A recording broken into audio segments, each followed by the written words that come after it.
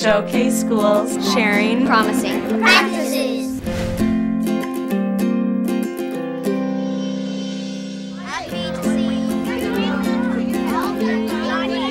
Play is work for children. It is their creativity, it is their language. And when you walk into a classroom where there's no play, then the invention that's theirs is not present as well. There's lots of research that shows that depriving children of play is really stunting their development. So the question is not, aren't you taking away from learning by letting them play? I think the question is, aren't you preventing their development by not allowing them to play?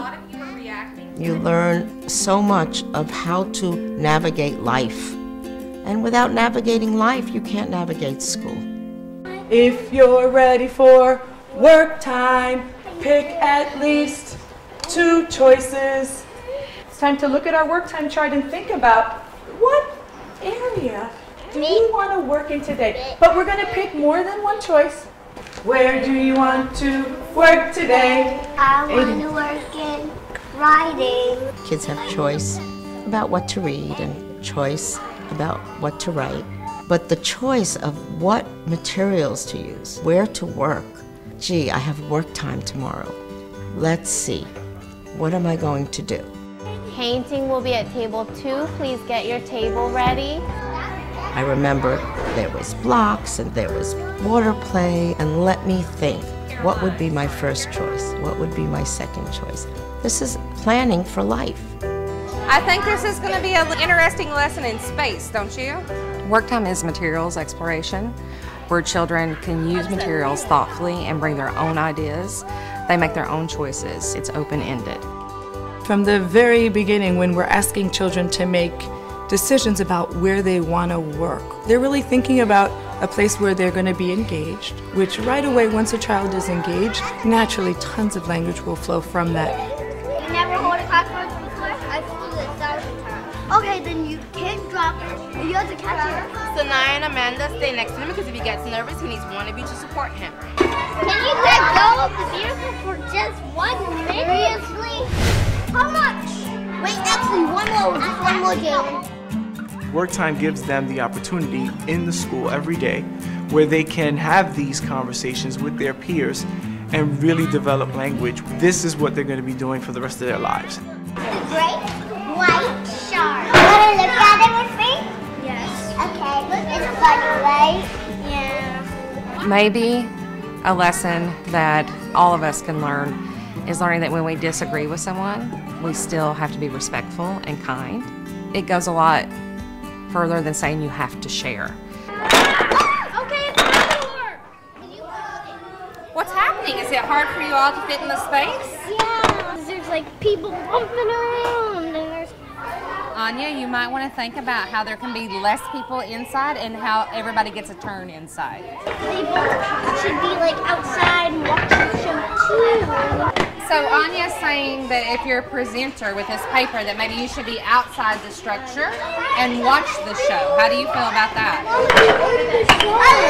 So you have 5 minutes to get this resolved if you want to do this today, or you have tomorrow to work on it too. That is one of the unique things about work time. The messy is celebrated. They have an idea, the children in the block area, that they've been trying to execute. They had a story in their mind that was harder to communicate. Presenting the show of Anya, Cammy, and Roslyn. And they're not done, and it's not mine to solve for them. Let's take a time out. Let's give you some feedback. You have your props, you have your setting. What you need is a script. You know what a script is? Yeah. It's like the words that you know what to say when you practice. So you know what? You've got one more day to write a script and perform a play, yeah? Okay, got it. Even though we don't have a whole lot of pieces, the kids build really elaborate structures. Maybe they could be like this. And through that, we're talking a lot about geometry. We're talking a lot about balance. Oh my God. They describe the shapes, and that's geometry and math happening indirectly through their play. As adults, we sort of develop into perfectionists in our own way, and children have this sense of not looking at the end product, but just going with the flow. That is a really big piece to me that I would want them to walk away with. Cookie!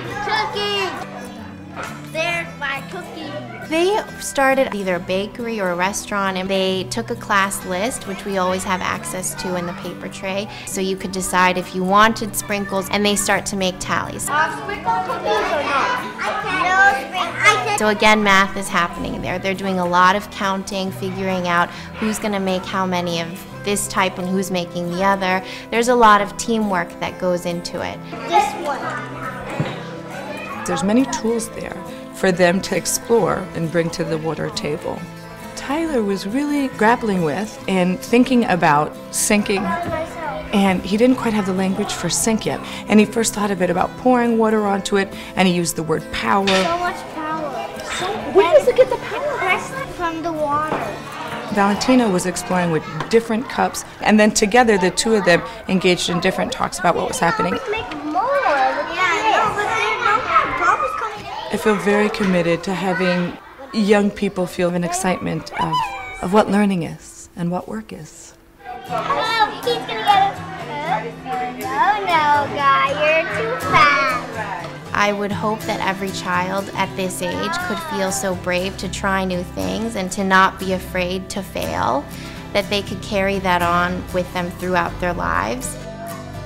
And that opportunity to be in a school and be able to use your mind to create, and then add to that the possibility to work with a friend or two friends and listen to each other and create together, is just amazing. We don't have much of that in life. And if you start out in the early grades, imagine the possibilities.